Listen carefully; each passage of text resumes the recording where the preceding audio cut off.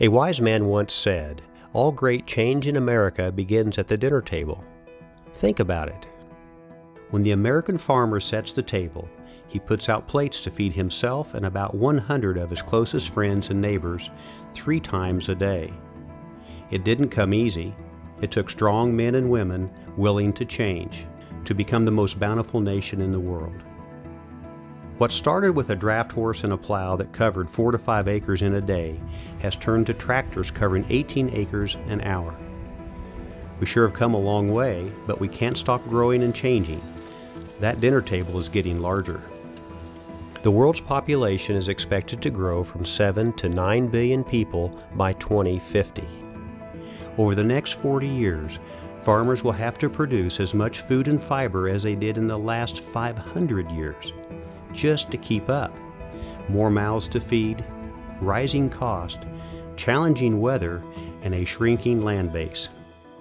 How do we meet the needs of tomorrow, maintain our precious soil and water resources, and grow our bottom line all at the same time? Sustainability and profitability. It's a complex balancing act, but by achieving one, we also expect the other. How? Doing more of the same hasn't worked. Get up earlier, work the ground more, leave less residue, rebuild the terraces, and watch water or wind erode the soil you depend on. Financial stability and sustainability can only come with change. We can't look for better yields, healthier soils, fewer man-hours, less erosion, and more profit without change. Change is what we have to do. Take an uncomfortable step. Take a step down a new road. Change. Each grower may start at a different point and travel at a different speed, but there are 10 common signposts to sustainable soil health and prosperity along the way.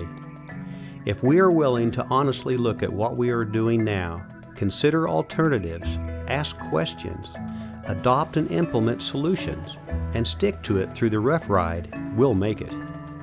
It starts with number 1. Recognizing the problem. Land. It is the most precious resource a farmer has. How many times have you heard someone say they're not making any more of it, but healthy soils are under attack from erosion? Sometimes it's wind and sometimes it's water. The 50s were kind of tough down in our area, and there was a lot of dry weather and a lot of dust storms and that sort of thing. And at that time, virtually everyone in the community used moldboard plows, primarily wheat country. The scenario was the plow would be the first thing that you would till the ground with, and then a spring tooth or light cultivation of some time, and maybe 3, 4, 5 times of that during the summer. So by the time seeding time came around, everything was pretty powdery and vulnerable to both wind and water erosion at that point. We farm in an area that's a real high clay soil. It's a red clay soil, not particularly vulnerable to wind erosion, but very vulnerable to water erosion.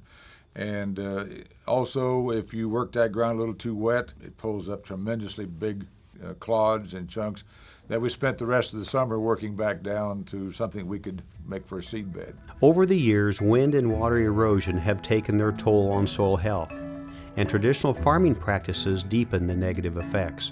I remember Dad telling me that, well, you know, I've always thought that you usually get paid for your tillage one way or the other. What was true in his generation may not be true in my generation at all. What was good for our grandfathers may not be good for us.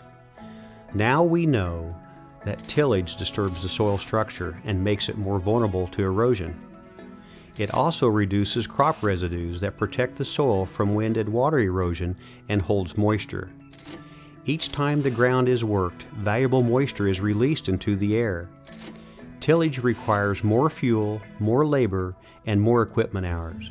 As I watched my dad and talked to him, I felt like that it would sure be nice if you didn't have to come out here and turn that soil upside down, working that soil back down to make a seed bed. We were very conventional. My grandparents terraced, and I farmed the way that the manual indicated would be the proper way. I really couldn't make up the decision to go completely no-till. But at one of the meetings where they had the rainfall simulator, And when he flipped over the tray with the plowed ground and it was completely dry, I just instantly made up my mind that that was the proper way that we should be farming some of this ground. I remember having to plow the ditches in before we could plow across them. And my understanding of what needed to be done was build terraces and contour farm. But I was looking for ways to better that situation. The big realization when you go into the banker and you can't pay your notes, then you know from an economic standpoint that's not working. There must be a better way. As we begin to realize the need for change, it's time to start asking questions of other farmers, crop specialists, suppliers, and exploring our own willingness to try new tools. To get answers, growers can attend meetings on tillage, cover crops, and residues. Develop a pool of knowledge for new tools and technologies that reduce tillage, and seek out support for open-minded solutions. Which leads us to number 2, asking questions. Now that I've had children, and some of the questions they ask me are questions I ask some of my neighbors. Different equipment they bought, different things they did, directions they worked the ground. So I wasn't asking questions of others in my area. There weren't people to ask questions of because it was and still remains predominantly tillage applications. But it did get some exposure through going to no-till on the plains and the summer tour to South Dakota. That's where I started to ask questions. It wasn't so much why are you doing what you were doing, but why can't you do it this way? And it was more looking for the next step, the next better way. The mindset was that there should always be a better way, and that it's our job to kind of look for that. Even when we start to get answers, change is hard. With information, the need to change becomes clear. Number 3, formulating the answer. Someone once said, a pessimist complains about the wind. An optimist expects it to change. A realist adjusts his sails. As we come to the answers, we make adjustments based on an understanding of the problem. Probably the most important thing that I have been made aware of is the idea that I don't know everything. So the idea that we can always improve is something that was necessary for me to be able to learn. It's pretty hard to teach someone that already knows the answers. Because each grower will start in a different place and go at a different speed, he will also stop at different solutions along the way. We need to formulate our own answers based on location, soil type, and needs. We adjust farming practices based on answers to the questions. How can I reduce tillage to improve my soil health? How can I increase my crop residue and new crop protection? What is the best crop rotation for my soil and location? Should I plant a cover or companion crop? Your answers will be unique to your needs, and your direction should be selected and supported by information, experts, and experienced growers. The underlying goals remain sustainability and profitability. Which leads us to number 4, accepting the truth. The truth is, change is difficult. It takes what we know and makes it different. It's hard, it takes time. But to continually to do the wrong thing efficiently is not the answer. It certainly wasn't an overnight thing, and when you have things drilled into you for all your childhood that this is the way you do it, and this is the way you are successful, just to move planting date by a couple of weeks on wheat, for example, took me several years, probably close to a decade, to really get comfortable with the idea. I didn't just go no-till overnight. I tried and worked that direction and would have some failures and would fall off the wagon and get the tillage tools out, and always felt kind of stupid once I finished tilling a field that hadn't been tilled for a couple of 3 years, and felt like I'd thrown away some effort. We had a lot of failures with no-till, and it took us a while to realize why the failures occurred. A good share of those were caused by inadequacy of planting equipment, being able to deal with the higher residues. We have to be able to plant through about anything in terms of residues. And it took the industry a while to develop machines that would function in those levels of residue. It didn't happen overnight. Change takes us from a passive to an active role. It can be exciting and renew our love of the land, engage us, and lead to significant benefits. Sustainable practices lead to healthy soil that decreases soil erosion, increase organic content, promotes growth of earthworms and microbes, and helps retain moisture. Those who adopt the right new tools and techniques, ones that preserve productivity and make economic sense, will survive and pass productive land to the next generation. I think the first year or two, sure. There was more than one time I wondered, boy, do I know what I'm doing? Is this the right place to be or the right way to go? But after about 4 or 5 years, that question never come to mind again. When we finally accept the truth, we realize we are part of a larger group of like-minded growers. Which brings us to number 5, connecting with others. There are a lot of resources out there. It was almost from the very start, there were three of us that would call each other, what rate of the chemical are you using? What planting, how many seeds per acre are you dropping? And the group of people who share information got larger and larger and larger as time went on, as more and more people started to adopt the practice. I've heard it said you can't be an expert unless you're 50 miles from home. And around our area, there aren't too many people really doing what we are doing 15 years ago when we started. I think it's very important that we as producers share. It's certainly been important to me that there were people ahead of me that were willing to share their experiences. Well, there weren't too many books written on it or articles, and it was a lot speedier, and field trips, you could go see results.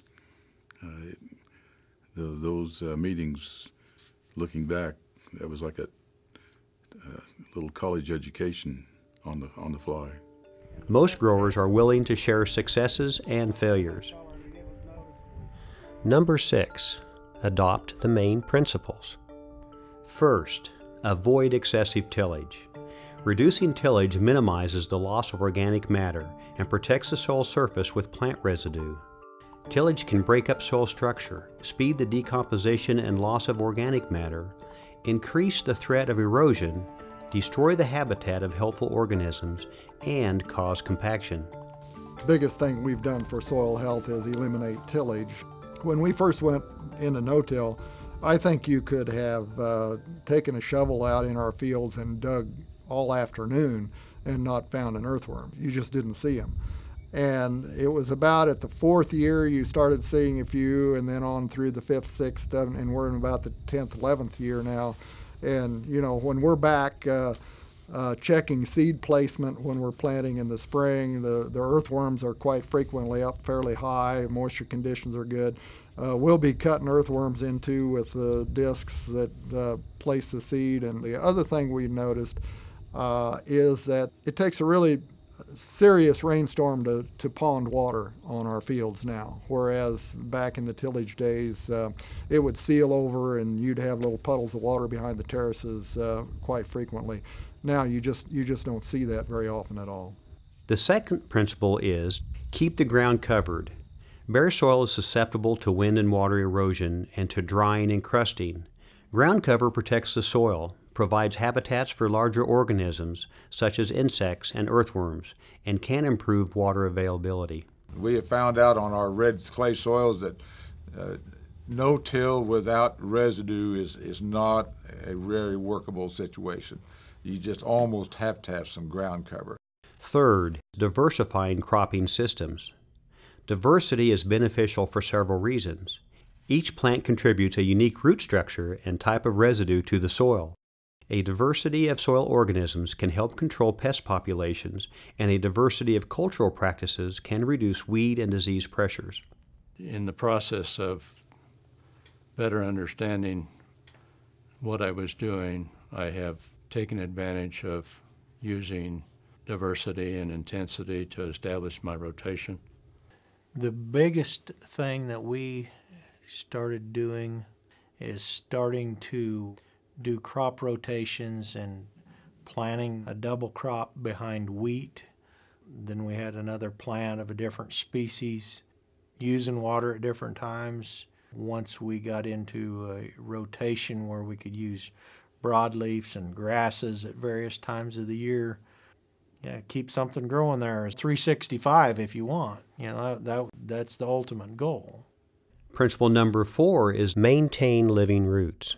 Maintaining a growing crop with living roots provides additional organized matter as well as cover and food for soil organisms. So the living roots, we try to sequence our growing crops as tightly as we can, and indeed, if things work well, if it rains, we will have only 1 and 2 week periods between the harvest of one crop and the planting of the next. Sometimes the planter's in the field when the combine is. The principles to develop healthy, sustainable soil don't change. Reduce tillage. Keep ground covered. Diversify cropping systems. Maintain living roots. How we implement them is up to us. Implementing the ideas is number 7. Implementing the principles for healthy soils is not a minor tweak in farming practices. It's a major one. The ground cover and the soil cover has been probably the key to making no-till work for us. And several times we've planted feed and just let it grow up 6, 7 feet tall and fall down, and all the neighbors have asked, well, what are you going to do with that? What are you going to do with that? And then the next spring when got ready to plant milo or something, there's just moisture right there. So that was really noticeable. We saw thatches start to develop, and I was actually starting to get concerned about we're not going to be able to plant through this stuff. And then as the soil more or less came alive and we started having more organisms that were living off of that thatch, now I still have trouble growing enough residue to keep things covered. It just amazes me how fast the residue goes away now, and we do no tillage whatsoever. In the beginning, I didn't realize the value, but after I've witnessed the incredible support that each of the different crops within the cover crop provide each other, it's night and day. I think once we understood what we needed to do and we made up our mind that